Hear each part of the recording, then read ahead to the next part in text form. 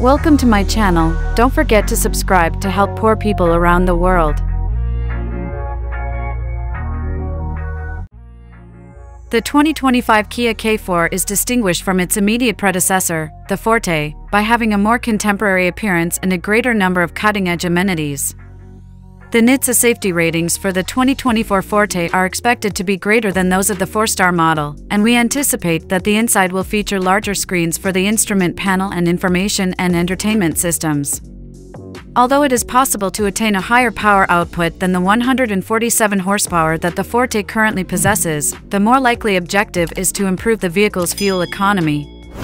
At this time, not all trim levels of the 2024 Forte are qualified to achieve a highway mileage of 40 miles per gallon. However, this may change for the 2025 K4 models.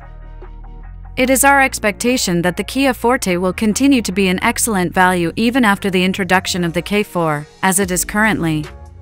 With a starting price of $20,000, the 2025 K4 will be more affordable than many of its competitors. In order to attract buyers to purchase its renamed Mini, Kia may hold a big party with screens installed inside the vehicle.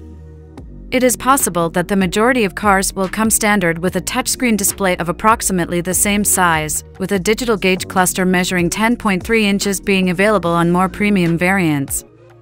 When it comes to information and entertainment systems, we have found in the past that the quality of the Kia brand is just as important, if not more so, than the size of the screen. An extensive collection of driver assistance technologies will be included as standard equipment in each and every trim level, if not every model. There is a possibility that Kia will launch the 2025 K4 Hybrid.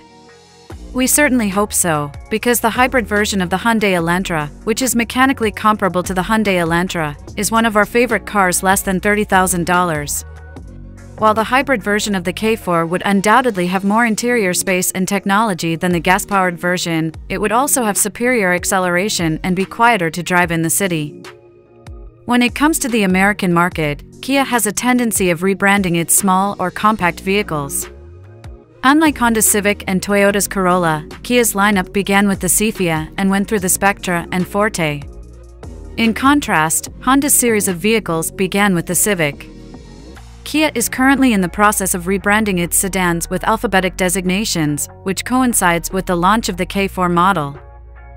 I am quite grateful that you chose to listen to the Automotive Cars News channel.